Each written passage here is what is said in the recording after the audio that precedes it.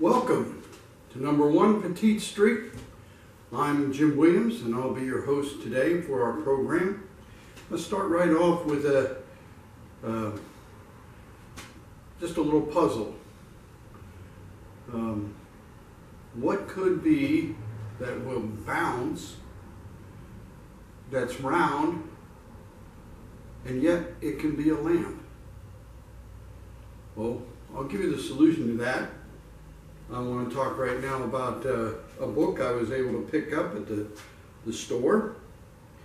It's called The Complete Book of Making Miniatures for Room Settings and Dollhouses. And it's by Thelma R. Newman and Virginia Merrill. And in there I found some very interesting things, but it's dated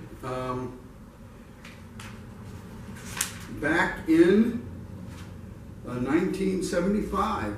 So it has some age and some of the technology has changed, but some of the things are very helpful in it. And we're going to talk about one of those things later on in the show. Well, right after I make a couple comments, which is that, of course, I'd like to ask you to subscribe and to, if you have a comment down below, and definitely like it if you like it, okay? So today's program is going to be about something that I found in this book dated back to 1975. And also have a couple other things to share with you. So what was the puzzle? Well, the puzzle was, what lights but also bounces and is round, and in this case it's a ping pong ball, because in my book it has the instructions to making a lamp, a hanging lamp out of a ping pong ball. And so I gave that a try, and I'll share that with you right now. So this is my lamp that I made from a ping pong ball. Now you have to cut it off, of course, and in the drawing there they use the part they cut off as a decorative up here, but I just have it this way, and so I'm going to light it up.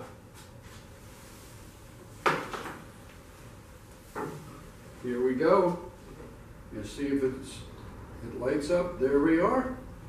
And we're going to talk a little bit about how I made it light up, and we're going to dim the lights for just a second, and then we're going to show that, and then we'll talk a little bit about how I have it lit.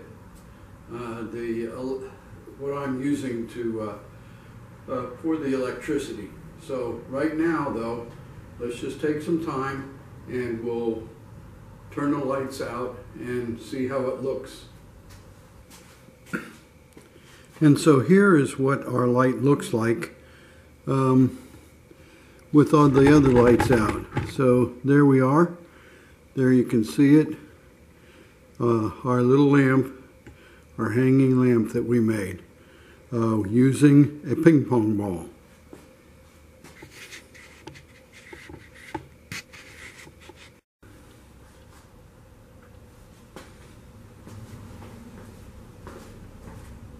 Well, as I said, this is my ping pong ball light. They're made out of a ping pong ball and a decorative chain, and we have the light in there, and it's lit up by a transformer or a power source that was originally for a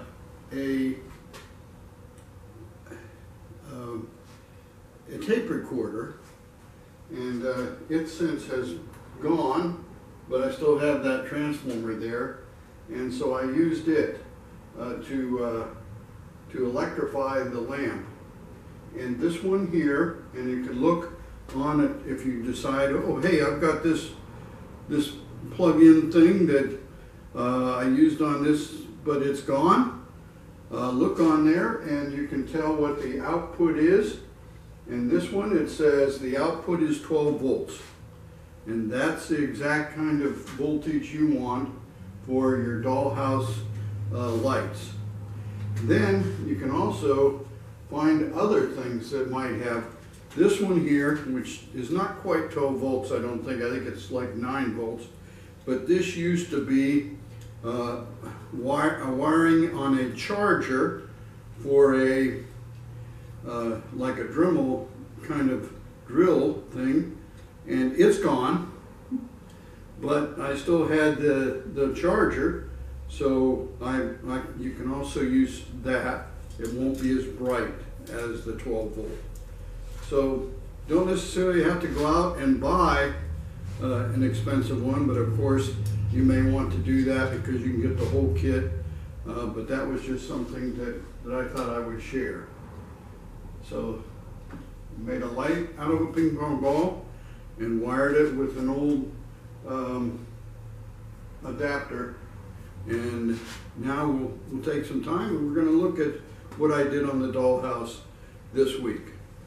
But what I did get done was to actually put the floor in to the basement.